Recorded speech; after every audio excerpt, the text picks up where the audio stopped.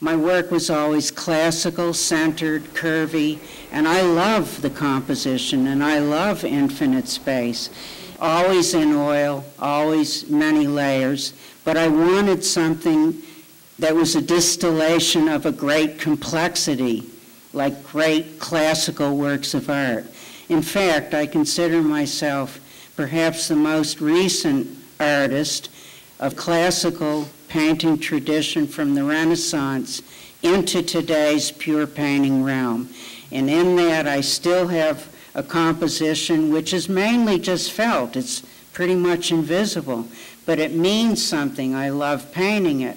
I use very small number 11 long brushes, bristle brushes with a good flag on them, not too fat, that are very precise, so I can carve my edges. I paint the whole way. This gives intensity, and it feels good to do it. It satisfies me.